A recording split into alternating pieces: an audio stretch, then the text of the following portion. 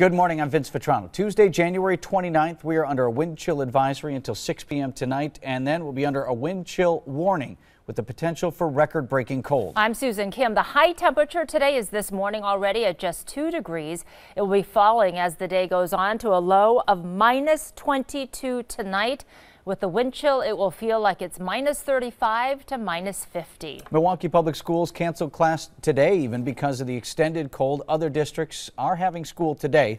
Superintendent at Kettle Moraine Schools in Waukesha County says that she closes school when there is a wind chill warning. That means wind chills at 35 below or colder for an extended period of time. Well, thousands of people are calling on Racine and Kenosha Unified School Districts to announce their weather-related cancellations earlier. An online petition is circulating asking that the decision be made by 9 o'clock the night before.